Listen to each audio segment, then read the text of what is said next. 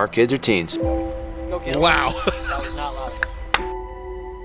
They are awesome sometimes, and they drive us nuts at other times. We're just trying to steward this space that God's given us to provide to others, to, man, fight this battle against absence and fatherhood with intentional presence, because we need to do that in our own homes, especially as they're growing up and taking off.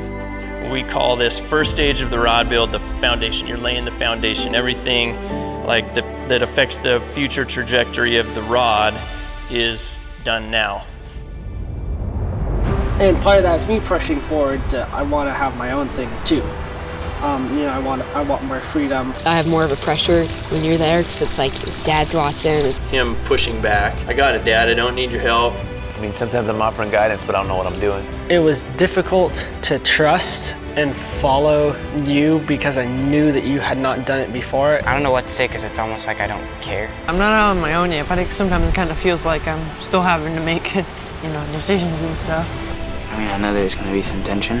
Sometimes I've had a concern that message has been conveyed. I want to crush the boys' hearts and they're coming into manhood, but that's what I can be.